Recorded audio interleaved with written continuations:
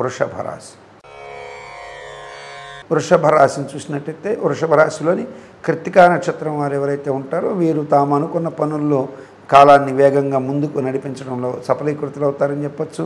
అనుకున్న విధంగా అనుకున్న వేళకి తమ కార్యక్రమాలన్నీ కూడా దిగ్విజయంగా పూర్తి చేసుకోగలుగుతారని చెప్పొచ్చు. పట్టిన పట్టుని వదలకుండా వీరు అనుకున్న పనిని కొంచెం గట్టిగా ప్రయత్నం చేసి సఫలీకృతం అయ్యేటువంటి రోజు వీరిదని చెప్పొచ్చు.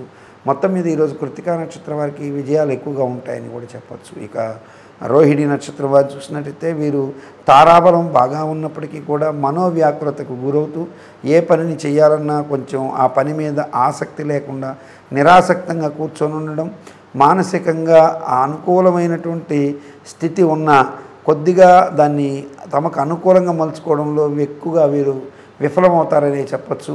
ఈరోజు వీరు ఎక్కువగా మానసిక ఒత్తిడిని తట్టుకోలేని స్థితి కూడా ఎక్కువగా ఈ రోహిణి నక్షత్రం వారి మీద ఉంటుంది. కాబట్టి ఈ యొక్క మానసిక వ్యతిరేకతని తట్టుకునే విధంగా ప్రయత్నం చేయడం మంచిది. ఇక మృగశిర నక్షత్రం వారిని చూసినట్టయితే మృగశిర నక్షత్రం వారు ఈరోజు తీవ్రమైనటువంటి మానసిక వేదనకు గురవుతారని చెప్పొచ్చు. గతంలో జరిగిన ఖర్చులు, గతంలో వచ్చినటువంటి ఖర్చులు, ముందు రోజు జరిగినటువంటి ఖర్చులు, రేపు పెట్టాల్సినటువంటి ఖర్చులు, పిల్లల భద్రతకు సంబంధించినటువంటి విషయాలు, పిల్లల భవిష్యత్తుకు సంబంధించిన విషయాలు, ఇవన్నీ ఆలోచన చేసుకుంటూ చాలా తీవ్రమైనటువంటి వేదనకు లోనయ్యేటువంటి అవకాశం ఉందని చెప్పొచ్చు. కాబట్టి వీరి వేదన వల్ల ఏమీ తగదని, కాబట్టి ఒక ఎక్కువగా చెప్పాలంటే ఒక సానుకూల దృక్పథం, పాజిటివ్ మెంటాలిటీకి వచ్చినప్పుడైతే తప్పనిసరిగా వీరికి అవన్నీ కూడా అనుకూలమయ్యి ఆ సమస్యలన్నీ కూడా వీరికి పెద్దగా లేకుండా ప్రతికూల పరిస్థితులన్నీ వీరికి అనుకూలంగా మారతాయని చెప్పొచ్చు.